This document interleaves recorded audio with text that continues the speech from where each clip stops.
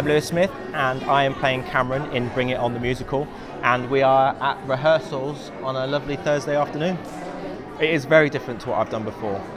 Strictly was kind of my introduction to kind of the dancing, entertainment world of side of things, and then I did a few shows in a show called Rip It Up, which was all kind of dance-based with a little bit of singing. But this is the kind of first show where I'm playing a character and I'm having to learn about stage presence and acting and performance and dancing on top of that, and cheerleading. So there's a lot going on in this show, and I'm loving it. You know, as you've just seen, the cast that we've got are incredible, and I think for my role and my first show, I think this is the best place to be in terms of learning from the best, rubbing shoulders with some fantastic people, and it's acrobatic. You know, so it's definitely going to help me kind of get used to that. It's been a crazy couple of years, I'll be honest. I agreed to do this show in 2019, at the start of 2019, and I remember joining a gym to get in shape in January 2020, and then obviously COVID hit, cancelled my membership, lockdown, and it was a very weird and crazy, scary time, I think, for everyone.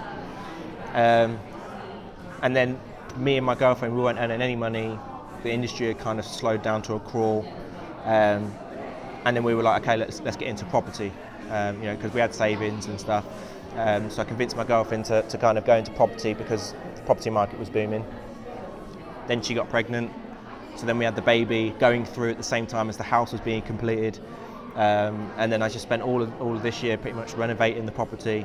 Came straight into rehearsals for this, so I literally haven't had time to do any kind of fitness or kind of regime. If I haven't been ripping up carpets and scraping wallpaper, I've been changing dirty nappies. So it's been full on. But in terms of solo-y kind of stuff, all my scenes are kind of rapping, but I'm doing a lot of singing. I'm singing most of the numbers, whether that's as an ensemble or recorded for track.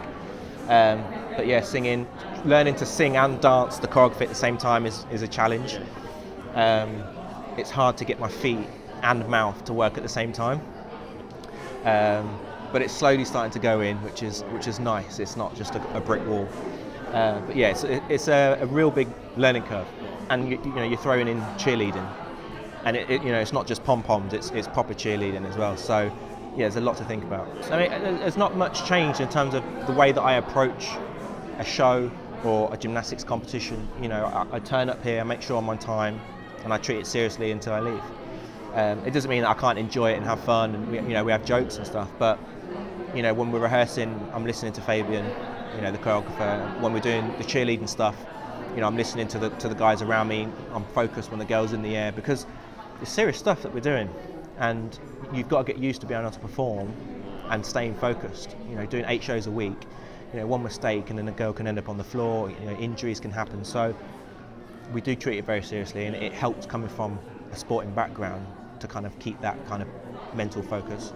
Yeah, massive fan of Lin-Manuel Miranda. I mean, yeah, the fact that, you know, he's done all Hamilton and Moana, which is one of my favourite Disney shows. But yeah, it's fantastic. The script is fantastic. The music in it is brilliant, and I feel like the more you listen to it, the catchier it gets as well. Fabian and Guy, I mean, they're great. And when I say we've got some really big stuff planned, like for the end number and stuff, Cross the Line.